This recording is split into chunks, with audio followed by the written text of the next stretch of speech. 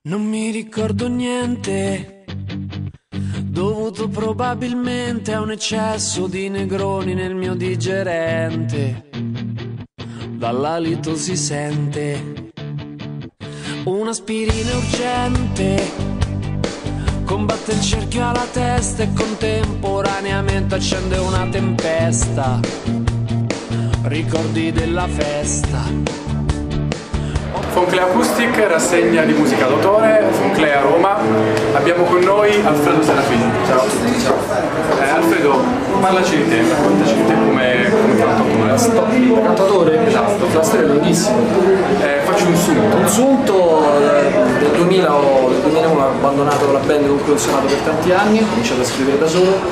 Ho lavorato con un produttore che si chiama Alberto Lombardi ad un album che nel 2004 è approdato in Sony, ho firmato con loro, non è successo purtroppo nulla, l'album è fermo lì, dal 2007 sono libero, ho scritto un nuovo album e sono in procinto di produrlo, farlo uscire, non lo so, adesso vediamo. Comunque questo è più o meno l'escursus, poi se poi sapete qualcosa riguardo a quello che faccio invece nel piccolo, nel live, insomma, a Roma si cerca di suonare, ottenere qualche credito anche facendo cose minimali, un minimo di visibilità. Senti, come mai questo tuo primo album è rimasto lì fermo ad una major? Guarda,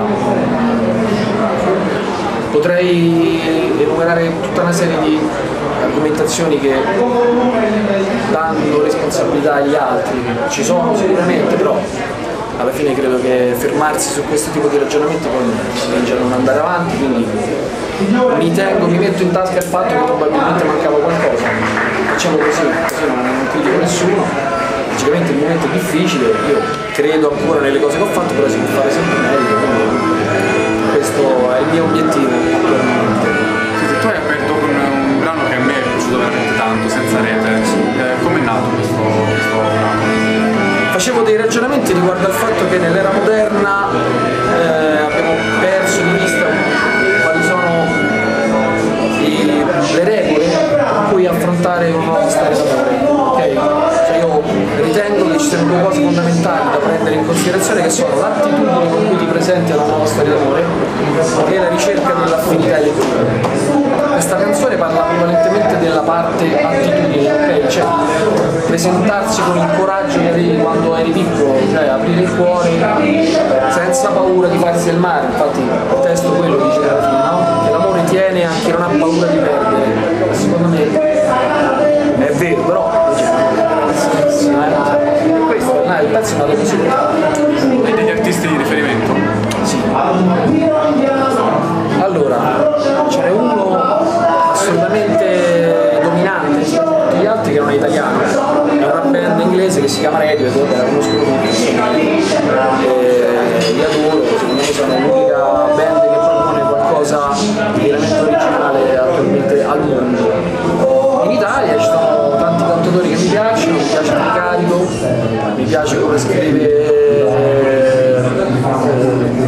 non so, Frank Head, non so se lo conoscete, presumo si sia fatto Sanremo l'anno scorso, sì, però io sì, lavoro evidentemente con Francesco Testa e tanti altri, cioè i cantatori poi alla fine tutti hanno qualcosa da dire, mi piacciono tutti, Gramaro mi piacciono, Elisa mi piace, ma punti di riferimento attualmente musicalmente Radiohead è come attitudine al testo, come presentare un pezzo che mi carica.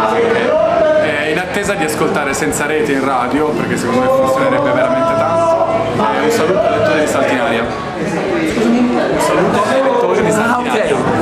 Allora ragazzi di SaltinAria, ciao a tutti, spero al più presto di tediarvi con i miei brani. Ciao. Barchetta di carta, vuoi navigare con me? Che è un viaggio lungo e la vita che viene è una pozzanghera e la piega non tiene, ma tiene se mi aiuti te. Quella barchetta di carta l'ho riprovata ancora.